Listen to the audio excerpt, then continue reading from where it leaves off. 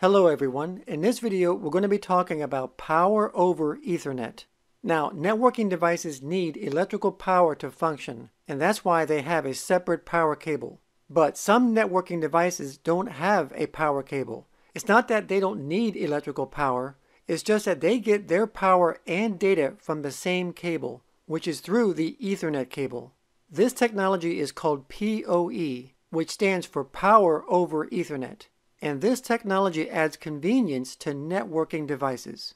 And speaking of convenience, are you tired of paying a monthly fee for a VPN? Or would you rather save money with an all-in-one device? The Deeper Connect Air is a portable, decentralized private network that's designed to provide secure internet access that surpasses traditional VPNs in speed, stability, and security. But unlike traditional VPNs, it doesn't rely on servers that can be flagged or banned by streaming services, but instead it operates on a user-based IP share system. And it's also plug and play. You just plug it into any device with a USB port and surf the internet safely and anonymously, with no software installation required.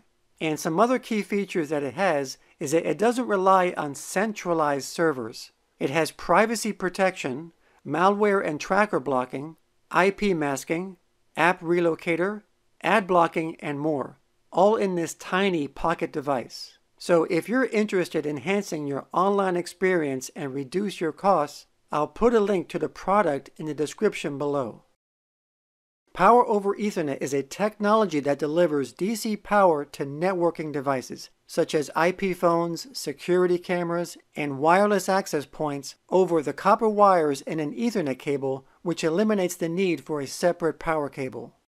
So how does PoE work? How does an Ethernet cable supply a networking device with both data and power? Well, an Ethernet cable has 4 pairs of twisted pair wires inside.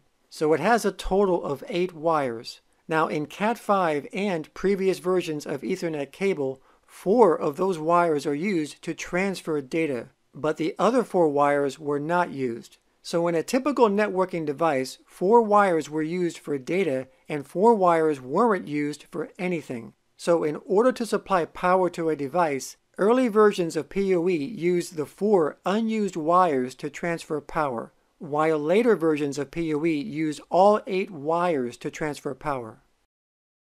So here we have a view of a CAT5 Ethernet cable and its twisted pair wires that haven't been arranged yet. So if we go ahead and straighten out these wires and arrange them to the correct wiring standard, the wires and pins 1, 2, 3, and 6 are used for transmitting data, and the wires and pins 4, 5, 7, and 8 are used for transferring power. Now in order for data and power to be transferred through this cable, it must be connected to a power sourcing equipment, or PSE device.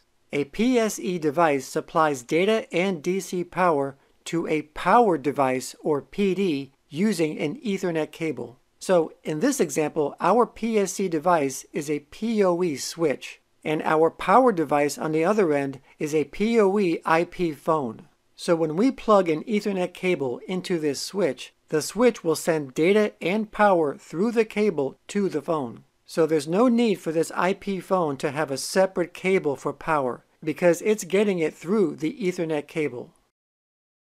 Now what if we plug this Ethernet cable into a standard non-PoE switch? Well, nothing would happen because this IP phone needs both data and power to function. And this standard switch can only transmit data through the cable and not power. However, there is a way to transmit both data and power to this IP phone without replacing this switch, and that is by using a PoE injector.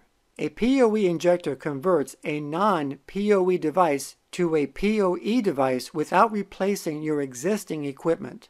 A PoE injector has 2 ports, a LAN port and a PoE port.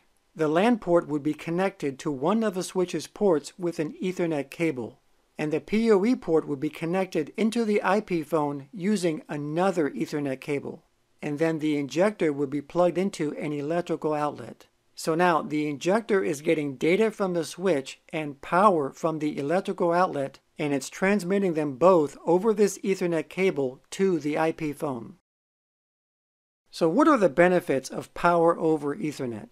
Well, for starters, convenience. Because, for example, when you have multiple devices, such as IP phones all over a building, those phones need network data and they also need power to function. So not only do you have to run network cables through the building and connect them to the phones, but you also need to run power cables from an electrical outlet to those phones. And that leads us to another benefit, is that it saves time and money. Because without PoE, you may need to hire an electrician to install more power outlets in a building, which can be time-consuming and very expensive. And another benefit is flexibility, because without the need of devices having to be near electrical outlets means that they can be placed in more ideal locations and they can easily be repositioned later on. There are also two different kinds of power over Ethernet. There's active and passive. When a power device connects to a PoE switch, power is sent from the switch to that device. But some devices may require different amounts of power than others. So if a device doesn't have enough power, it won't turn on. Or if it gets too much power, the device could blow up.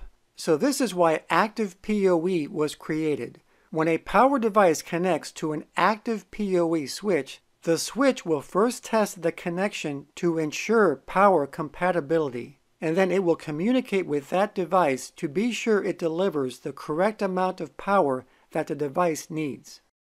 Now, passive PoE is the dumb version of PoE. It doesn't talk to the devices. It constantly sends power, and it sends the same amount of power to whatever device it's connected to. So this is why it's important to check the voltage requirements of a power device before connecting it to a passive PoE switch. Because if you connect it to the wrong voltage, it could permanently damage your equipment. Power over Ethernet was first developed by Cisco in the year 2000, which was a mechanism that they created to deliver power and data to their IP phones, similar to how basic landline phones get power using regular telephone lines. And in 2003, the first standardized version of PoE, which was the IEEE 802.3AF, or better known as Type 1, was released. This standard had a power output of 15.4 watts. Which was enough to power certain devices at that time. So as technology progressed, engineers realized the potential of this technology and created a newer standard to supply power to more power-hungry devices. And in 2009, the IEEE 802.3AT standard, or Type 2, was released, which is also known as PoE+. And this standard doubled the power output to 30 watts. And in 2011, that power was doubled again to 60 watts when Cisco came out with their own proprietary standard called Cisco Universal Power over Ethernet. And this led to the release of the IEEE 802.3BT standard, or Type 3, which is also known as 4-pair power over Ethernet, which utilized all 4 pairs of wires. And in 2018, the 3BT standard was amended, and this had a power output of 90 watts, which is enough to even power a laptop computer. So guys, I want to thank you for watching this video on power over Ethernet. Please subscribe, and I will see you in the next video.